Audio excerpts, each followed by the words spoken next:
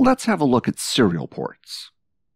Serial cables and their ports are mostly obsolete nowadays. You won't find them used with new equipment, and they are pretty close to being considered completely obsolete, like many devices before them. If I were to take a guess, I would say this would be the last A+ course to include serial cables before it is dropped from the content. The serial interface is only generally used to access old equipment. For this reason, I doubt you will see an exam question on it, because generally the exam will focus on new technology rather than old technology. In your IT career, you may never have the need to access a device using a serial cable. If you do, you may want to use a video like this one to assist you in the process. I personally would not worry about remembering too much about serial cables. Essentially, just have a basic understanding of how they work and where to find information about how to use them in the rare case you may need to use one. In the old days of computing, a computer would commonly have two serial ports: the smaller DE9 serial port and the larger DB25 serial port. The D in the connector refers to the shape of the connector. The E and B in the connector refers to the size of the connector. The number at the end refers to the number of pins in the connector. In some cases, you may hear a serial port referred to as RS-232. RS-232 refers to the protocol used by the serial port for communication. The larger serial port transmits the same amount of data and speed as the smaller one. What is different between the two is the extra pins provide extra functionality. This extra functionality went mostly unused, and as time passed, manufacturers stopped using them in their devices. As a consequence of this, computers stopped using the larger port, and it became more common to see two smaller serial ports. As time went on, technologies such as USB replaced the need to have serial ports. USB is simpler to use and offers much faster speeds. Thus, computers started only having a single serial port, and more USB ports started being used. Time went on, and the serial port was removed completely. In some cases, your motherboard may have a header on it to connect a serial port to. However, even that is starting to become rare. There are USB to serial port adapters on the market. Therefore, if you need to access one nowadays, the simplest and easiest way is often to purchase a USB to serial port adapter. Let's have a look at an example of when you may use a serial port to get an idea of how it would work. This is an old silkworm fiber switch that has a serial port on the front. You generally find nowadays that if a device has a console port, it will probably use an ARJ45 port or a USB port rather than a serial port like this one. Regardless of which port the device has, it will act as a serial port to access the text console of the device. Not all devices will have one. Nowadays, a lot of devices will be accessible using the network. Most administrators will use the console port for initial network configuration only. Once the network is configured, you will access the device via the network. For a lot of newer devices, the initial configuration can be performed using a network connection, and the console port is not required. In most cases nowadays, the device will also have an interface that can be accessed using a web browser, which will be simpler for making configuration changes rather than using the console.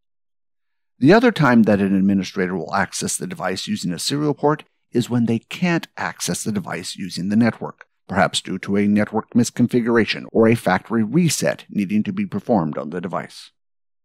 Let's now have a look at connecting our fiber switch to a serial port using the motherboard serial header. In this example, I will use a serial port bracket to connect to the serial port header on the motherboard. Since a serial port is often used to connect to a console, you may also hear this referred to as a console port or a COM port. Since serial ports are considered a redundant connection by today's standards, serial port headers on motherboards are becoming more and more rare. Some motherboards will have them, while others will not. It is just a simple matter of plugging it into the serial header on the motherboard. If I was using a computer case, I could connect the bracket on the other end to an expansion slot, just like an expansion card if I wished.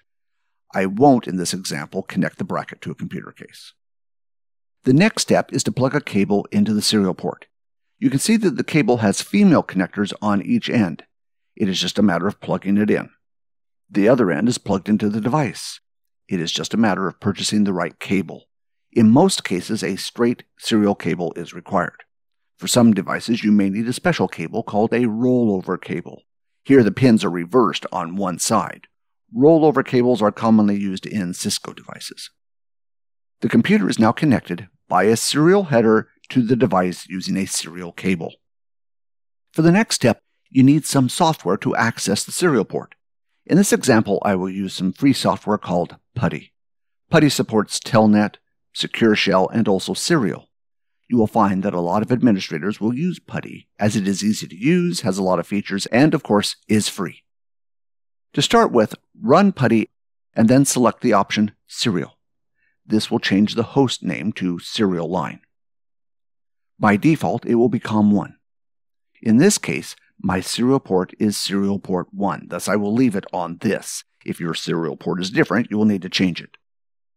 For speed, the default is 9600. Nowadays, this speed will work with most devices. If it does not work, consult your documentation for your device to determine which speed you need to use. Next, you need to set the serial-specific options.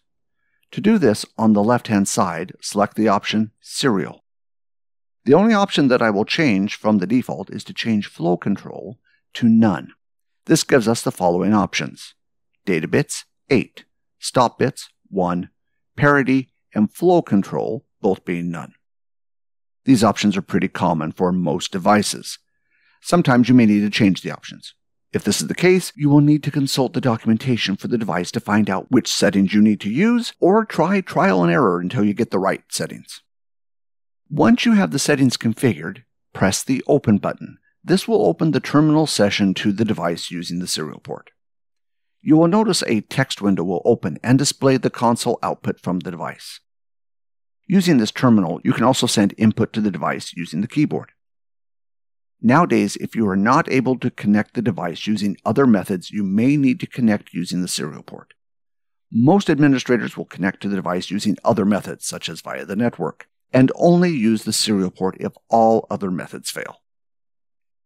In the real world, the simplest solution to access the device using the serial port is to purchase a USB to serial cable. This is a lot simpler than using a serial port header, even if one is available. Once you plug in the USB to serial cable, have a look at the device manager to find out which COM port it is using.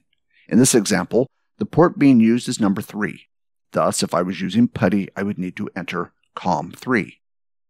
If you unplug the USB serial cable and plug it back in, it may change to a different COM port number, so don't expect it to always be the same if you plug it into a different USB plug. Some devices may use a different plug for the console port other than the serial port. In this example, the console port is an RJ45 plug. When this occurs, you will require a USB to RJ45 cable in order to access the console. Some devices, for example this device, also support USB for console access. If this is the case, you may require an additional device driver. Once the device driver is installed, the USB cable connected to the device should appear in Device Manager as a COM port. As before, it is just a matter of looking in Device Manager to determine the COM port number and then connecting to it using CompTIA. Serial ports by today's standards are old technology. You most likely will only need to use one to access old devices. If you find one on a new device with a serial port, most likely it will be using RJ45 or USB. In some cases, the initial configuration may be required using the console, but many support initial configuration using the network. Configuration after that will most likely be done using the network. In some rare cases, the device may need to be accessed using the console, for example, if network access is not possible. I hope this video has helped you understand more about serial ports. You probably won't get an exam question on serial ports, but I hope this video helps you if you need to access a device using a serial port. Until the next video from us, I would like to thank you for watching.